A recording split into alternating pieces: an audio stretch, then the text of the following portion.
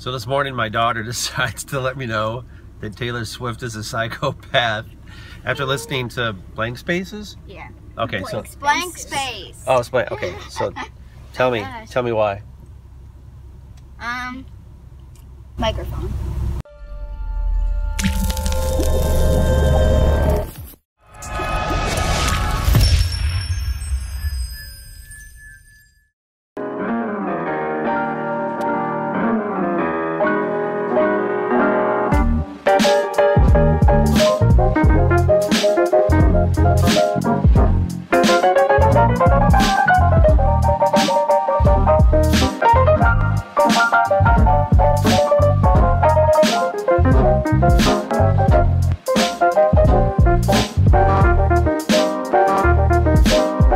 People have this love-hate relationship with their weight, and I get it. You know, when you go to school and you've got your grades and you work hard and Bueller. your grades kind of measure that. So you figure, you know, if you're going to try to lose weight, that your scale is that way to measure your results. And that's not necessarily the case. And I found a couple of secrets that I think you'll enjoy.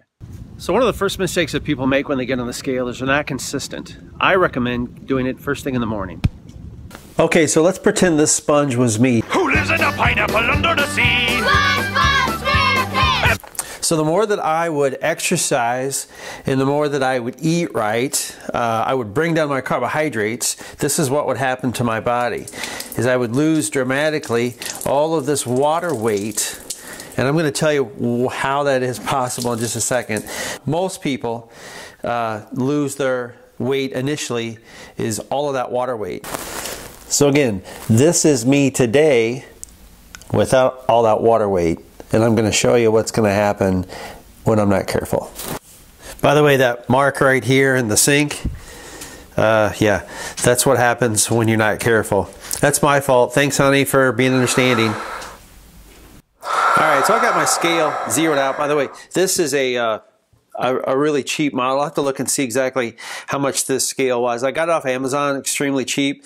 I've had it for a couple of years. So Salter, wherever you're at, just want to throw a quick plug. You make a great food scale. So here's me again. That's 25 grams of pure sponge. Let's say that's you, that's me. Happy little guy. And I'm going along the day, and oh, pretzel! I got to eat it. Yum yum yum yum yum yum yum yum yum yum yum.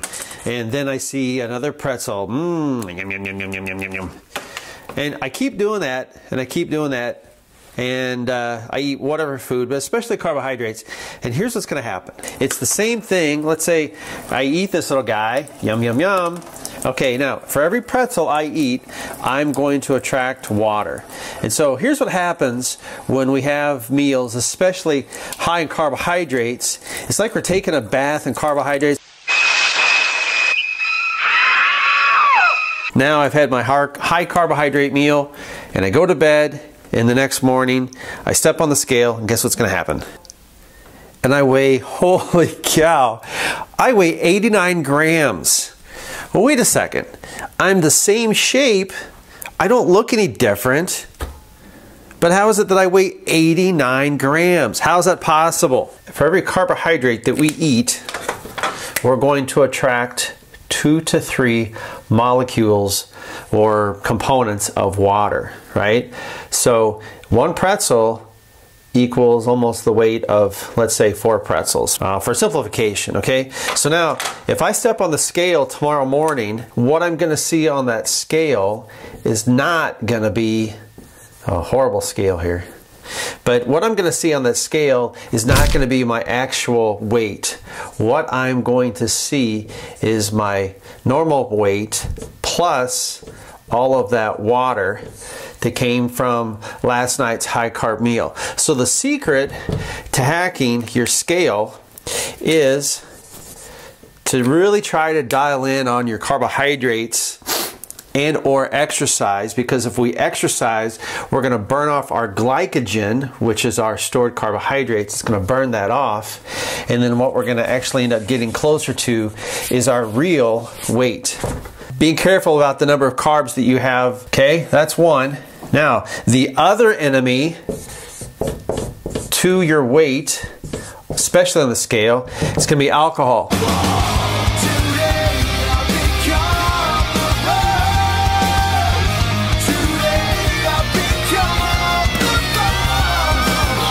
And here's why.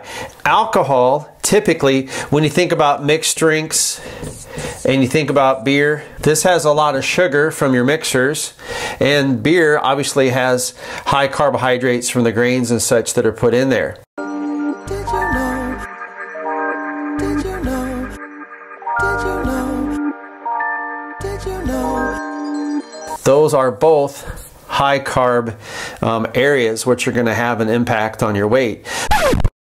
When your body drinks alcohol, your body naturally knows that alcohol is a toxin. It's going to do everything it can to metabolize that alcohol and get it out of the system. And guess what happens? When you drink alcohol and when you drink carbohydrates, your body says, whoa, hang on a second. I don't have time to metabolize you just yet. I'm busy metabolizing this alcohol and get into the system. So guess what happens to the carbohydrates? Many times those carbohydrates are going to go into storage. And guess where they're going to go into storage as?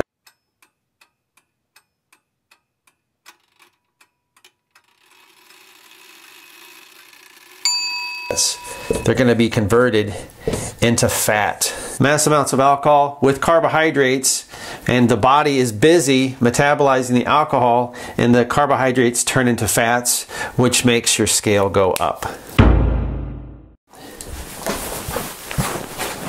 A quick word about body fat. There's a lot of different ways that you can measure your body fat. Now, the problem with measuring body fat is it's very subjective. I would recommend either using a bod pod, using calipers. At the end of the day, it's not important what your body weighs, but what you can do with it. Oh yeah.